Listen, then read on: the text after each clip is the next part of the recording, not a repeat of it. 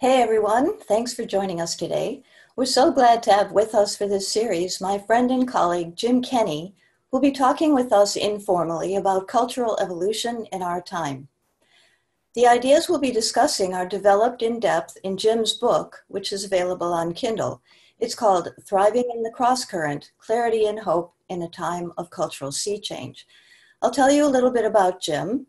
He is founder and executive director of the Interreligious Engagement Project. He is co-founder and executive director of Common Ground, an adult educational organization and study center. He is the founding trustee of the International Committee for the Peace Council, and currently its project coordinator, and co-editor of Interreligious Insight, a journal of dialogue and engagement. Jim is former founding trustee and global director of a Council for a Parliament of the World's Religions. So today we'll be witnessing dramatically accelerated cultural evolution on a scale seldom seen. And most people don't realize it's going on. It's easy to miss if you keep track of global dynamics by means of the news media. There, the news tends to be mostly bad.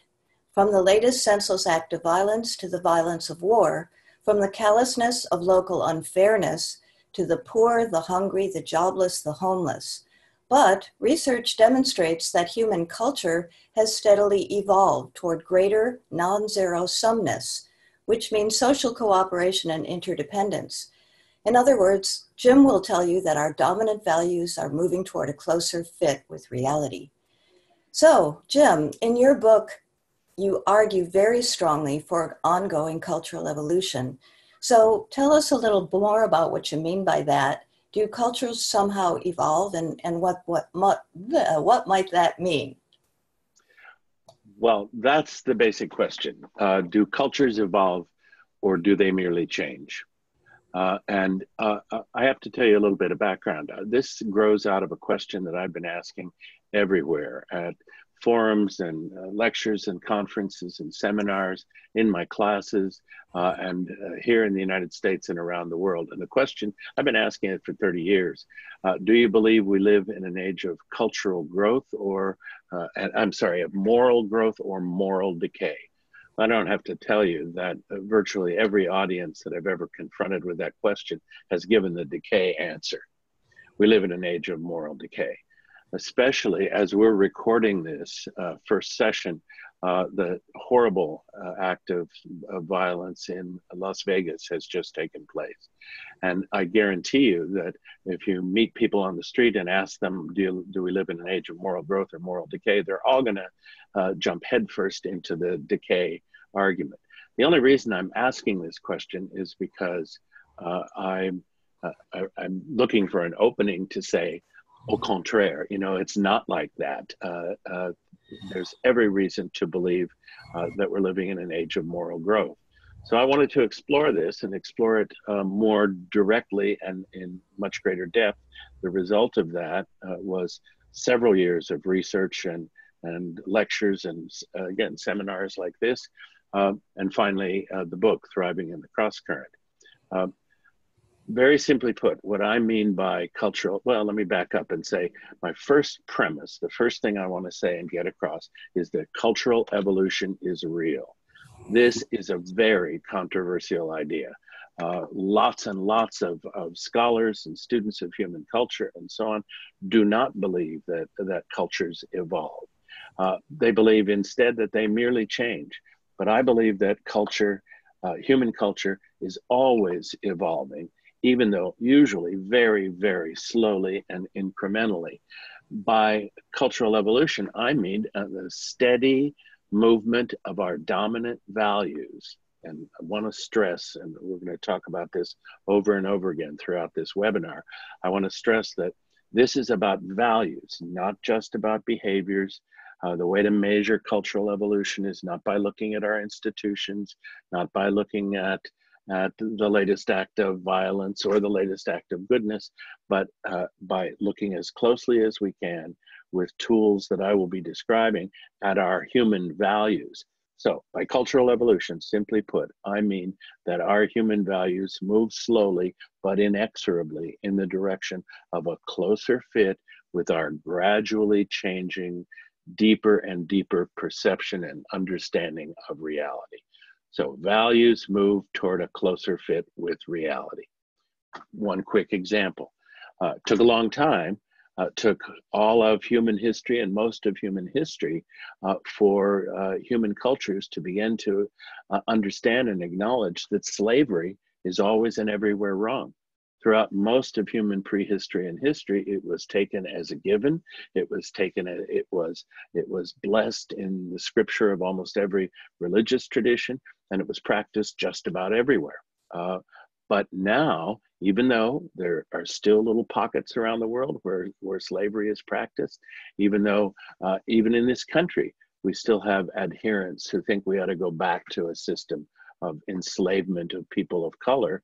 Nevertheless, the legitimacy has long since gone out of that idea. And today, the notion that slavery is always and everywhere wrong is clearly here to stay. Another very big example is patriarchy.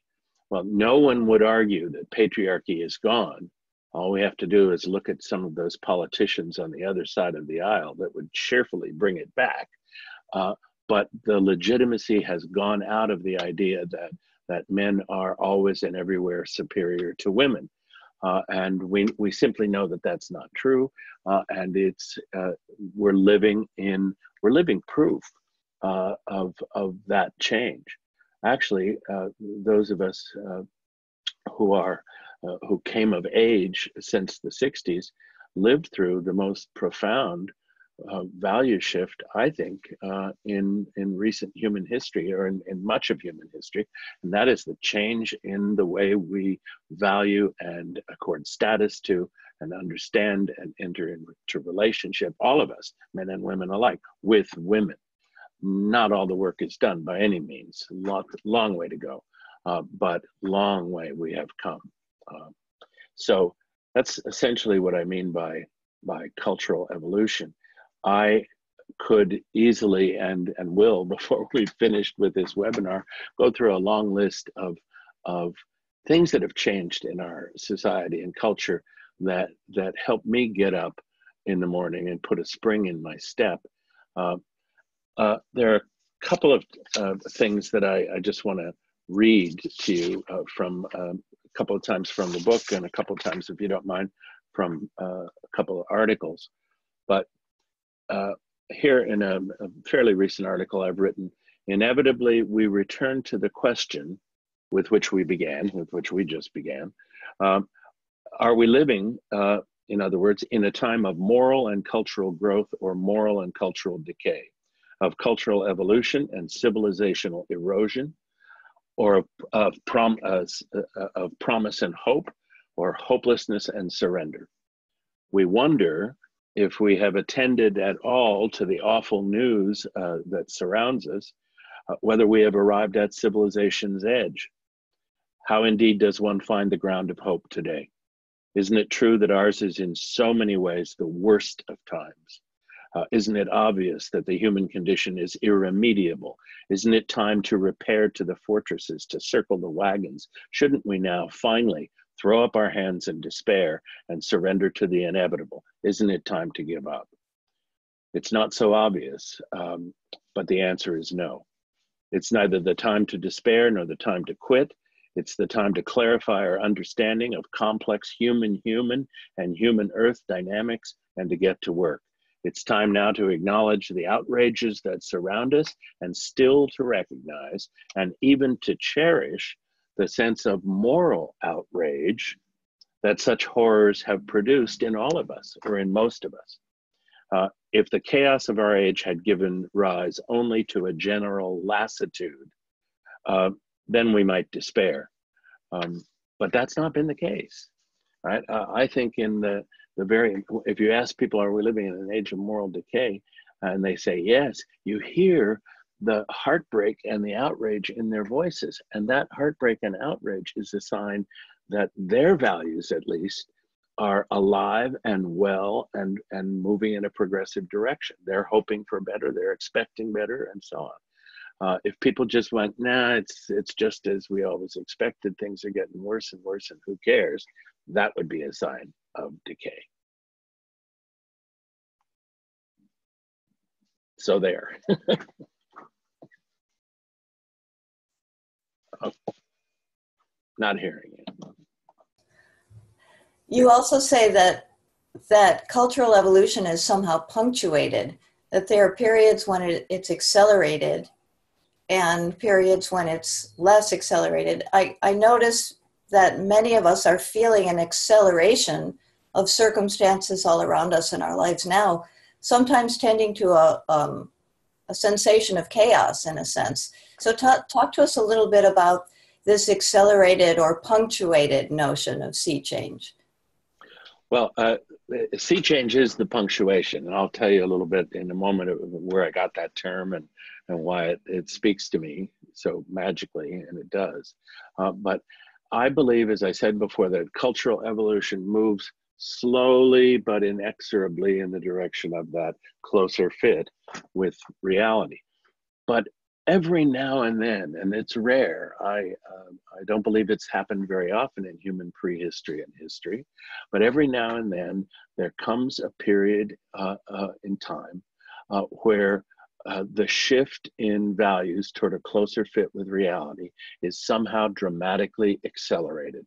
And I'm going to say later on in the webinar, accelerated across the board as we enter a period where not only our ideas about peace and nonviolent conflict resolution changing, but our ideas about social and economic justice and human rights are changing apace with them. And hand in hand, our ideas about ecological sustainability.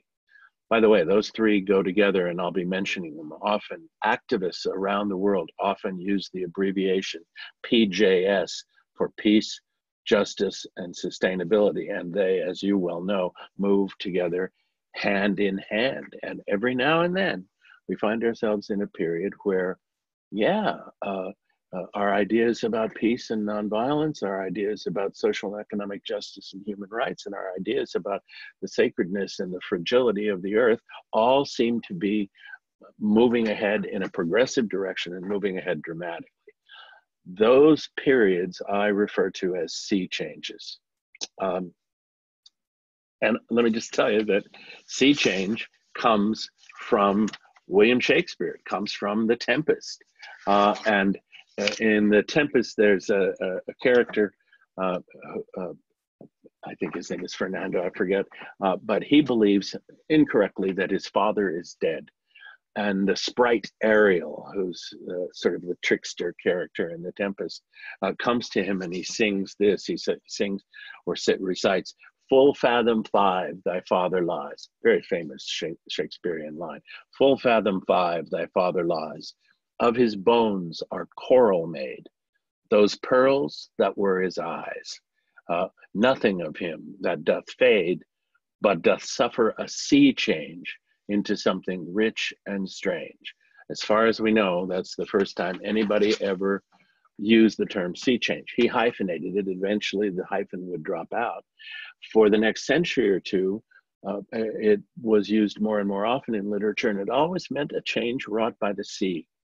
But gradually it dropped that, and it came to mean a sweeping change that leaves nothing untouched.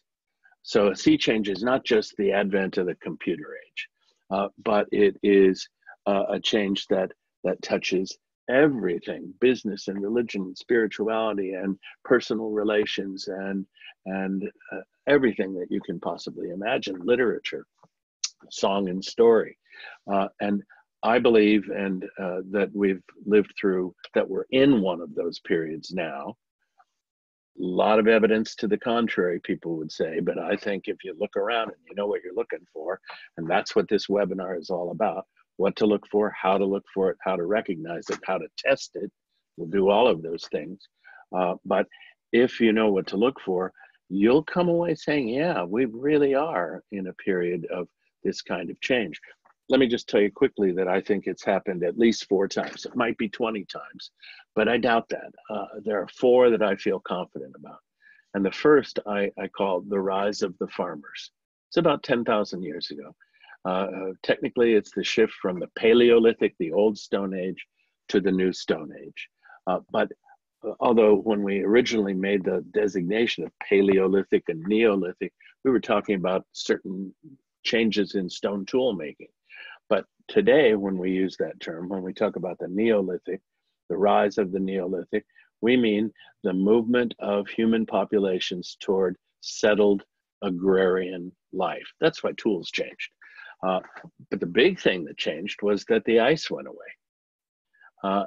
Imagine 14,000 years ago, up somewhere not too far north, and walking along the edge of an ice wall that towered above you as much as 2 miles. Imagine that.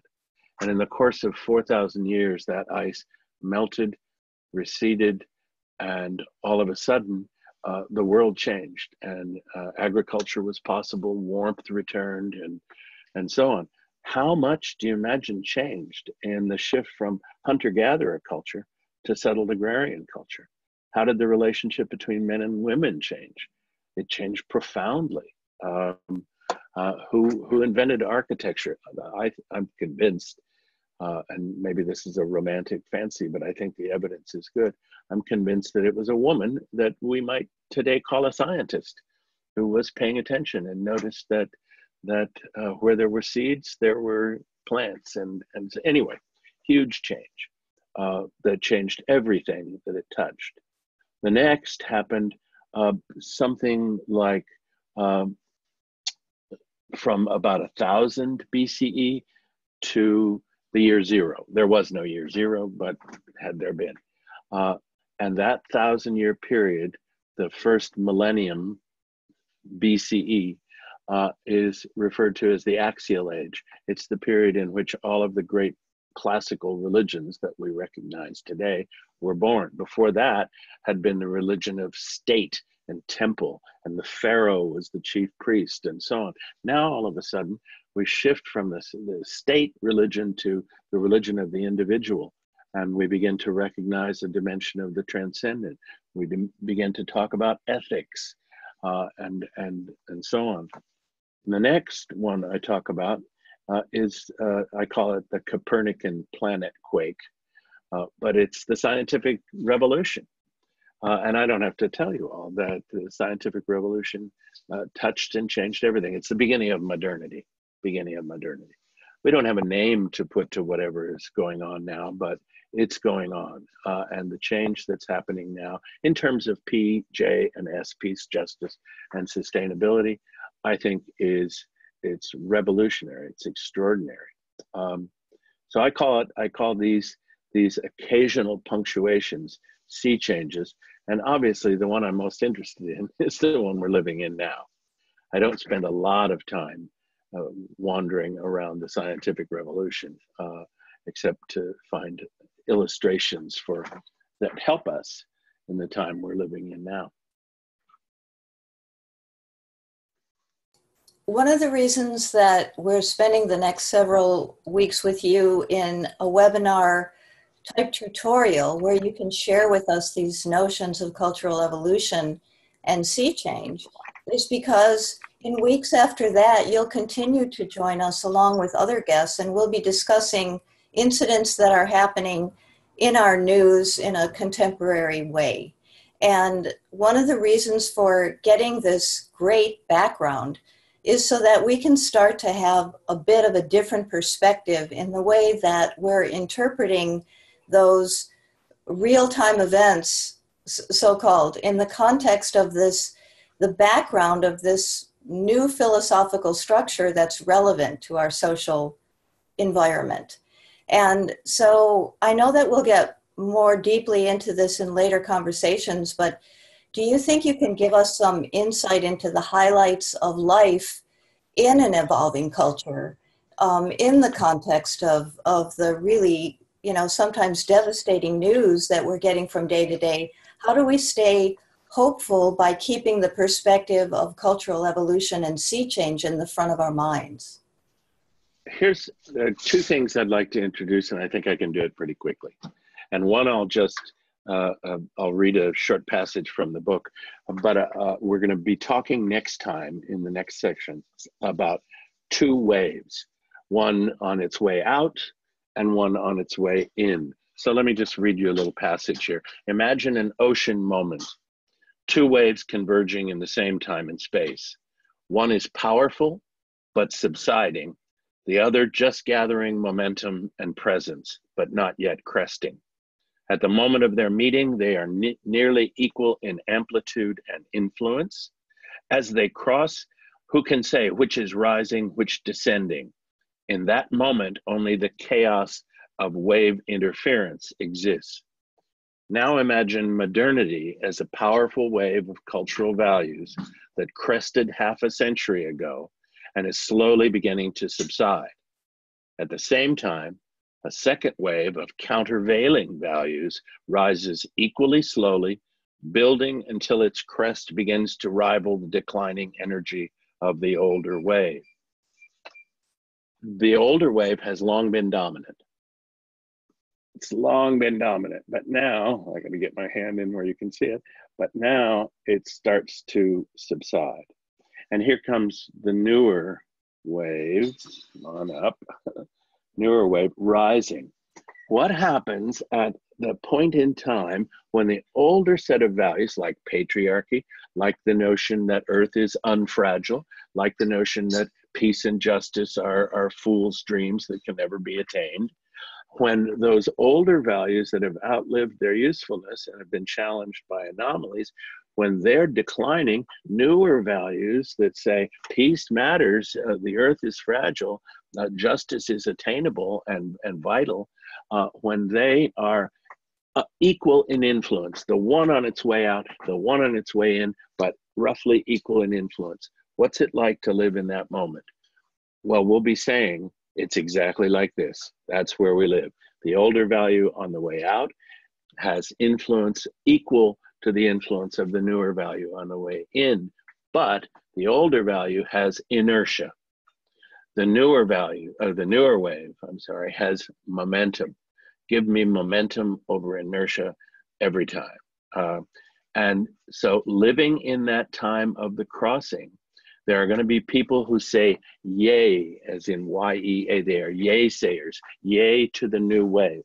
And there are going to be people who say nay to the naysayers to the new wave. And we're going to see a pattern of turbulence and chaos that since I'm using all these watery wave metaphors and so on, that I describe as eddies.